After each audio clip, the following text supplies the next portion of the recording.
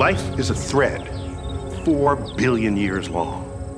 It has survived at least 5 mass extinction events and come back from each of them stronger than ever before. Life demonstrates that we are more than the sum of our parts. And even when we find ourselves with our backs to the wall, life can find a way into the future.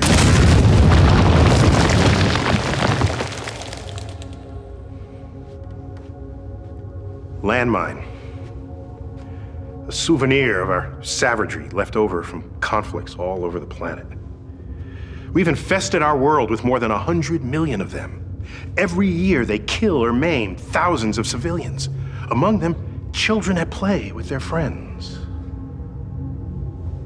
Think of the global effort that would be required to find and defuse more than 100 million explosive devices buried in the earth.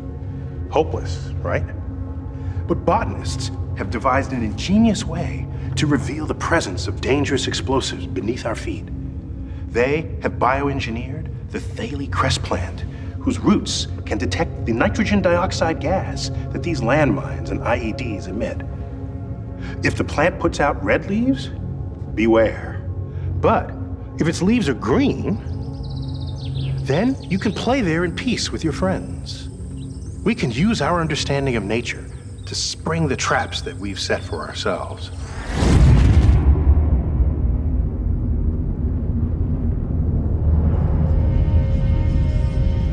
Let's take the subway to New Jersey. We're riding the mycelium, that underground network that connects 90% of the world's trees and plants. It's an ancient co-production of 4 kingdoms of life. Plants, bacteria, fungi, and animals. New Jersey was once a state with the highest number of dangerously polluted areas in the country. Shameful artifacts of our technological adolescence. But then, we partnered with the trees and the plants. Poplars naturally transform trichloroethylenes, known as TCEs, carcinogenic solvents that are common byproducts of industry, into harmless chloride ions, simple salts. Microbiologists discovered that they could crossbreed 2 different species of poplar trees to enhance their power to neutralize TCEs. The extensive planting of these trees not only rid this area of its poisonous threats to human and other life, but also added to the number of trees that turn the most prevalent greenhouse gas, carbon dioxide, into oxygen.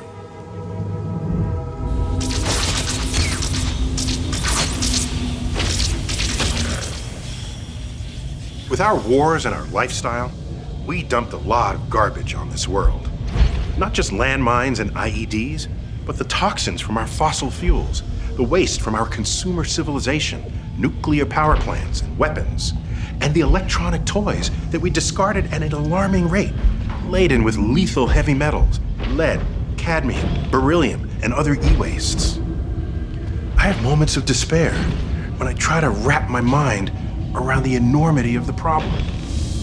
But life even provides a way out of this nightmare. It's called bioremediation. See that node at the intersection? That's yeast. Without it, no bread, no beer. But in this future, we've used it to clean up the whole world. It was a means to neutralize the most dangerous garbage we produced.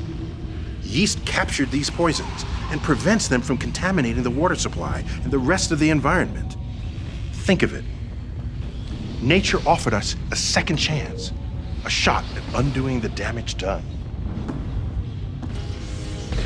But how do we keep from doing it again?